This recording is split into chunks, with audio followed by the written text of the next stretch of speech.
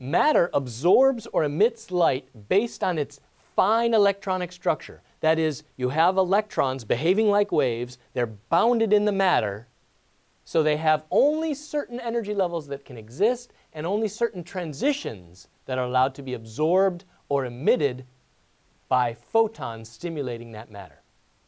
Now, let's take this.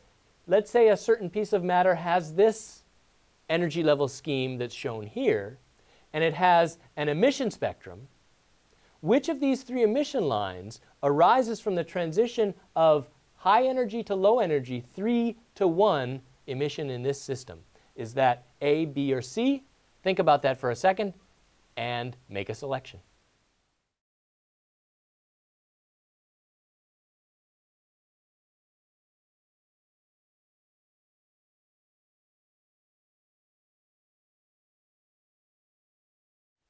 Let's look at possible explanations for each answer.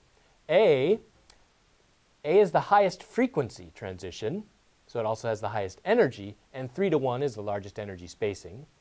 Or B is in the middle, and transition 3 to 1 has an energy level in the middle, so there's a similarity between the energy level spacings and the spectrum itself.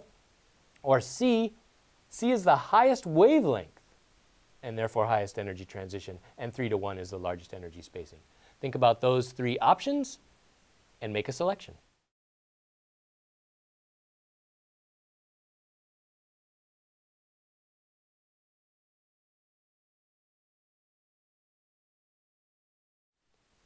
We're trying to get from the energy level spacings in some matter to the actual emission spectrum that we'd observe.